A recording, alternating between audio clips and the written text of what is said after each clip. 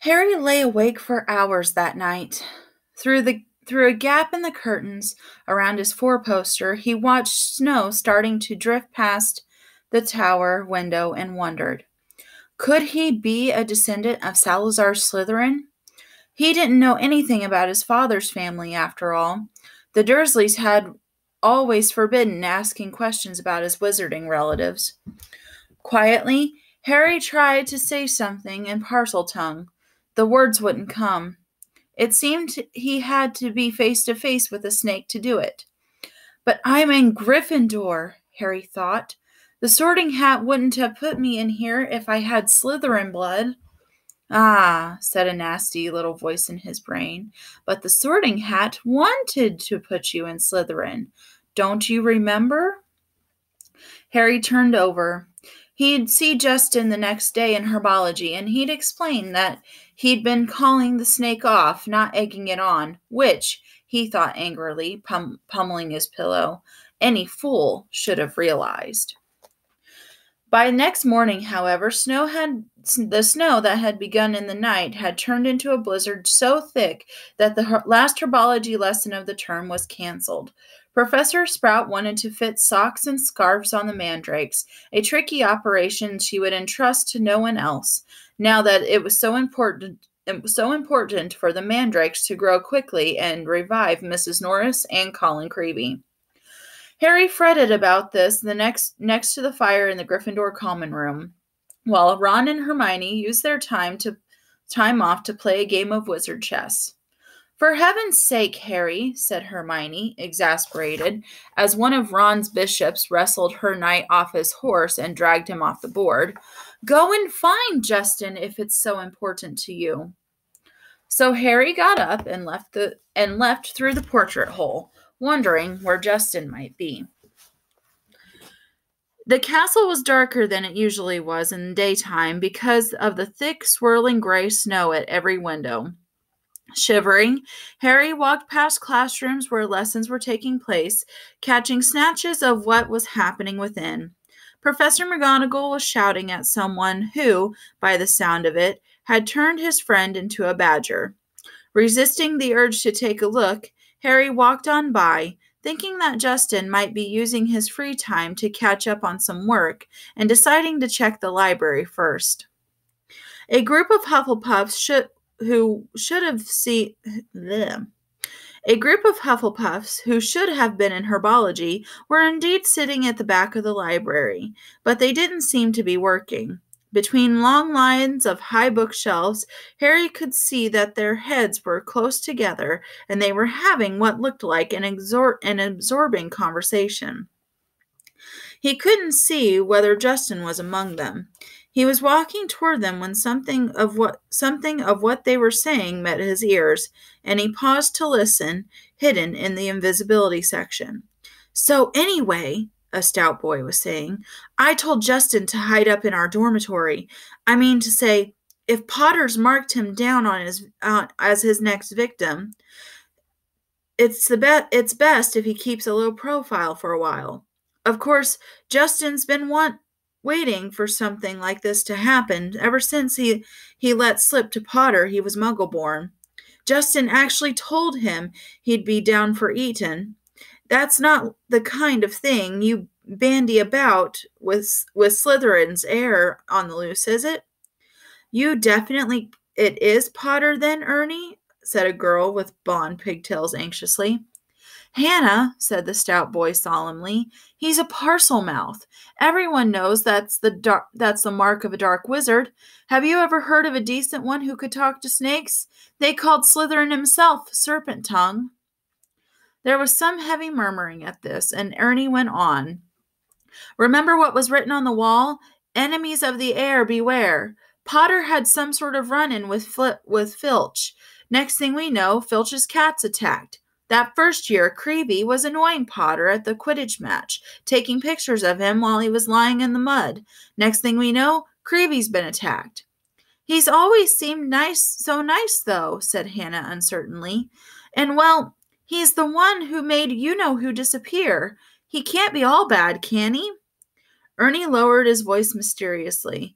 The Hufflepuffs bent closer, and Harry edged nearer so he could catch Ernie's words.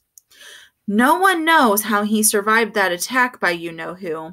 I mean to say, he was only a baby when it happened. He should have been blasted to smithereens.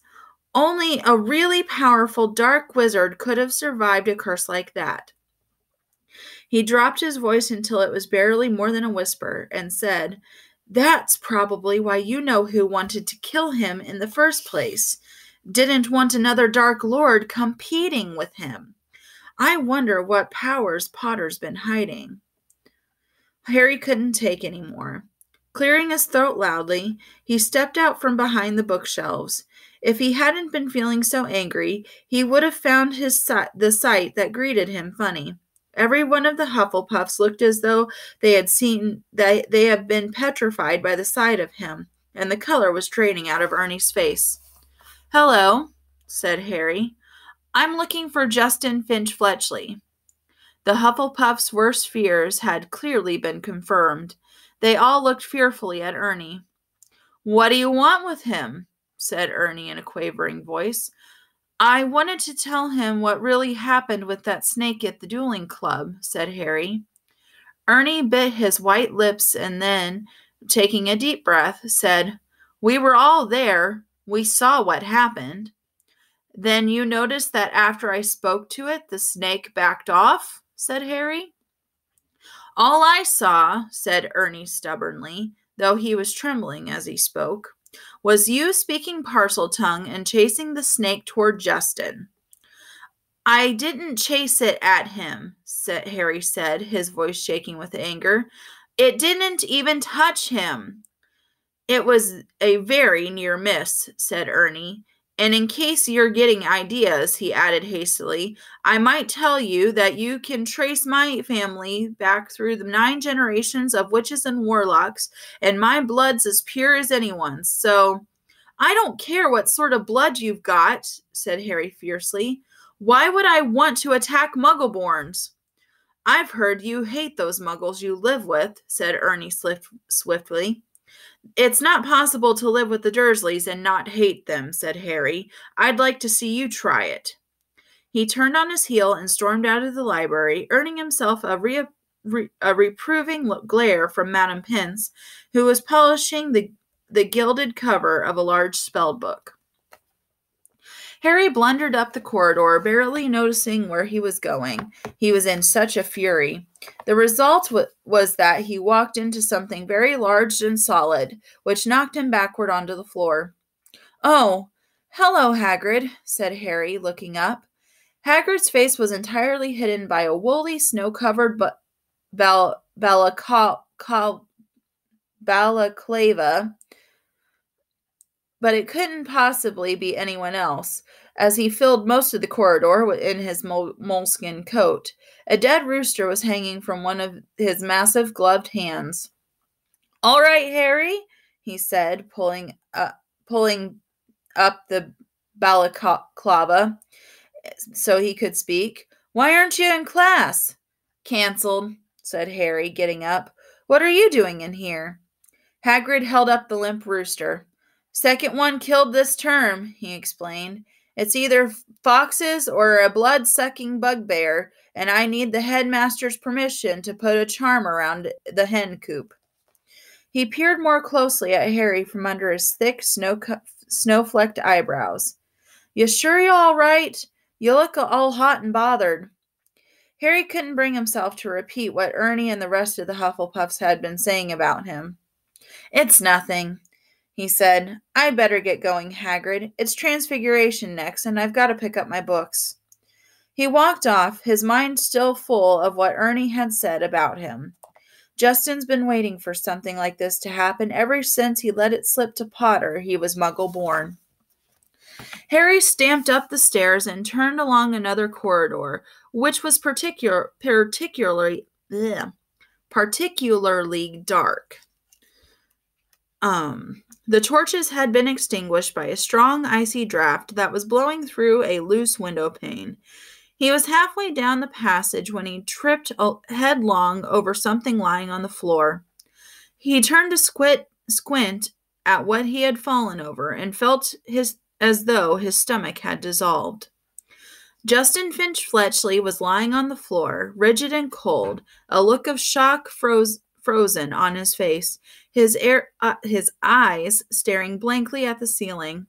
But that wasn't all. Next to him was another figure, the strangest sight Harry had ever seen. It was nearly headless Nick, no longer pearly white and transparent, but black and smoky, floating immobile and horizontal, 6 inches off the floor. His head was half off, and his face wore an expression of shock identical to Justin's. Harry got to his feet, his breathing fast and shallow, his heart doing a kind of drum roll against his ribs. He looked wildly up and down the deserted corridor and saw a line of spiders scuttling as fast as they could away from their bodies. The only sounds were the muffled voices of teachers from classes on either side. He could run, but no one would ever know he had been there. But he couldn't just leave them lying there. He had to get help. Who would anyone believe he hadn't had anything to do with this? As he stood there, panicking, a door right next to him opened with a bang. Peeves the poltergeist came shooting out. "Why, it's Potty wee Potter," cackled Peeves, knocking Harry's glasses askew as he bounced past him. "What's Potter up to? Why's Potter lurking?" Peeves stopped halfway through a mid-air somersault. Upside down, he spotted Justin and nearly headless Nick. He flipped the right way up, filled his lungs, and before Harry could stop him, screamed, "Attack! Attack! Another attack! No mortal or ghost is safe! Run for your lives! Attack!" Crash, crash, crash. Door after door flew open along the corridor, and people flooded out. For several long minutes there was a scene of such confusion that Justin was in danger of being squashed and people kept standing in nearly headless Nick. Harry found himself pinned against the wall as teachers shouted for quiet. Professor McGonagall came running, followed by her own class, one of whom still had black and white striped hair. She used her wand to set off a loud bang, which restored silence, and ordered everyone back to class. No sooner had the scene cleared somewhat than Ernie the Hufflepuff arrived, panting on the scene. "Caught in the act!" Ernie yelled, his face stark white, pointing his finger dramatically at Harry. "That'll do, Macmillan," said Professor McGonagall sharply. Peeves was bobbing overhead, now grinning wickedly, surveying the scene. Peeves always loved chaos. As the teachers bent over Justin and nearly headless Nick, examining them, Peeves broke into song. "Oh, Potter, you rotter! Oh, what have you done? You're killing off students. You think it's good fun." "That's enough, Peeves," barked Professor McGonagall, and Peeves zoomed away backward, with his tongue out at Harry. Justin was carried up to the hospital wing by Professor Flitwick and Professor Sinistra of the astronomy department, but nobody seemed to know what to do for nearly headless Nick.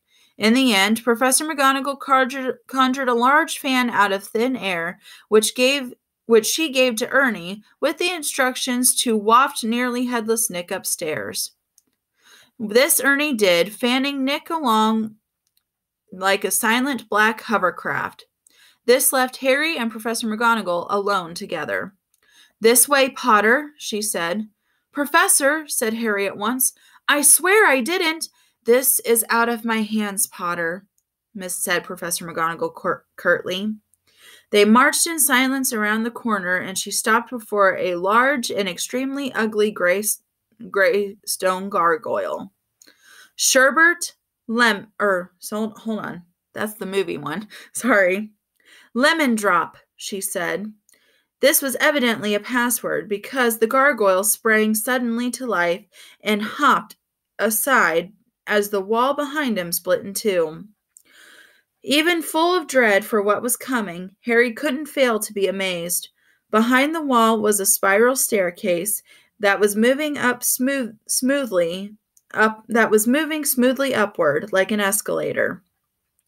As he and Professor McGonagall stepped onto it, Harry heard the wall thud close behind them.